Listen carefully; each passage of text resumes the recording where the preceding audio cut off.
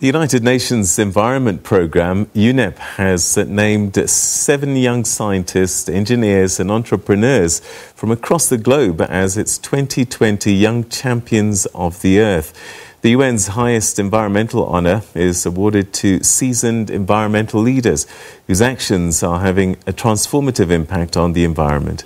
The regional winner for Africa is a Kenyan materials engineer and founder of Gjenge Makers, Nzambi Matee, who recycles plastic into paving slabs. She joins me now via Zoom from the Kenyan capital, Nairobi. Thanks so much indeed for joining us. Congratulations on this recognition. What does it mean for you? It's a great honor. It's a great honor and a huge morale booster for me and my team, because it's a feeling that someone else has seen the hard work that we've been doing and recognizes the fact that yes, we have done some good steps and we have more to go. Tell us about the journey to these slabs. I mean, you studied physics and applied physics, pure and applied physics. How did you get from that to a materials engineer and bringing this innovation into paving?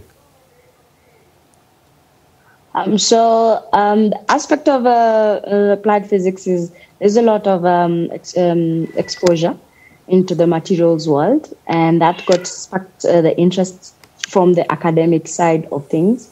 However, the biggest spark when it comes to the actualization of the project and the solution came when I was just here in Nairobi, walking around and lingering around just like any other youth.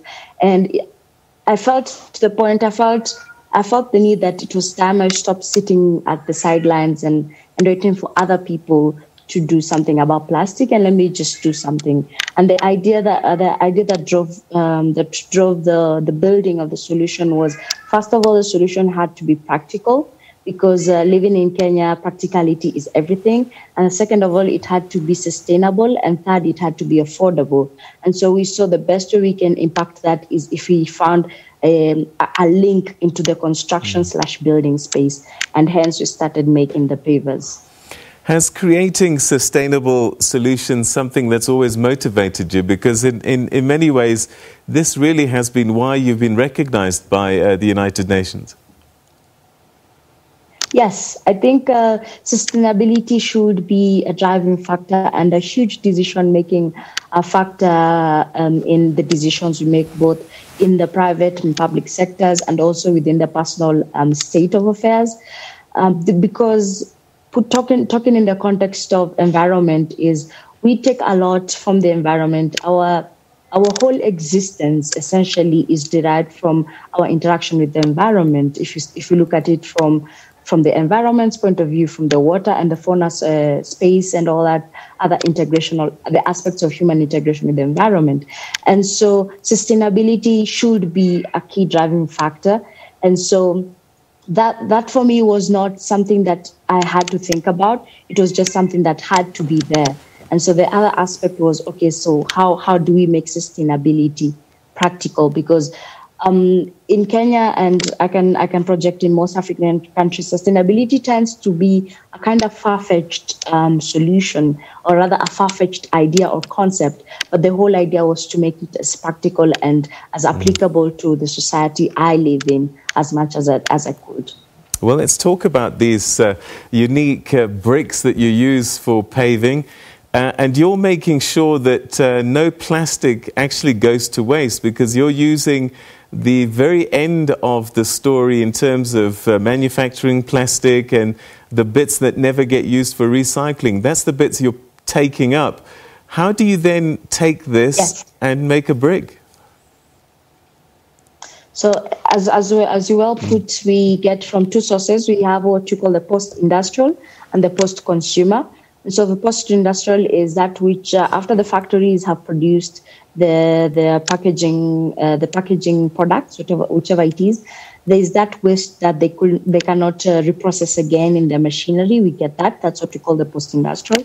And then we have the post-consumer. Essentially, once you use the packaging product through maybe soft drinks or whatever product was packaged, the plastic is taken to the dump site, and then the garbage truck, then the garbage truck collectors take it to the recyclers.